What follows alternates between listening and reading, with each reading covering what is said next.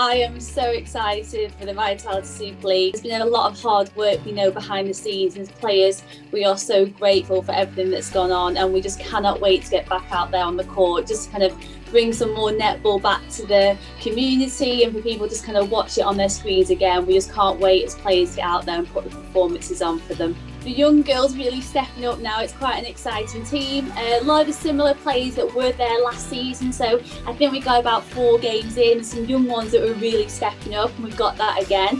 So there'll be lots of challenges for kind of that 12 and who gets picked for that, especially that starting 7.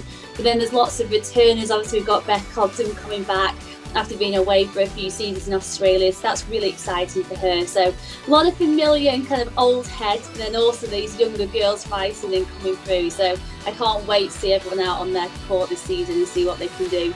We know that we've got that depth. We've been trying it out in pre-season. I think it just proves how far the Vitality Superleague has come with all of the names that we now have, not just kind of the import players, but also the homegrown girls also that are here. The Super League is just growing and growing each year. We're so grateful for the support from Sky Sports to have this broadcast deal.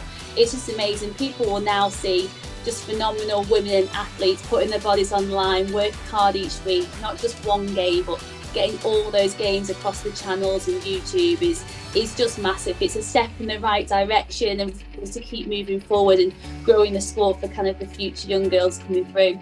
The amount of support that we literally get through Twitter and social media is just amazing. The messages, it just means so much with all the support. We're definitely aiming for top 4. We always strive for that, but obviously it's to win. Obviously we've been in quite a few grand finals and we've always come up short in those kind of last few games. So I think it's important for us to start well. There's not one team that you could write off this year, you could take your foot off the pedal. Every game will just be a battle and everyone will be trying to put those performances out for the win. So yeah, I can't wait. Who doesn't love an upset and an underdog though as well to see what happens.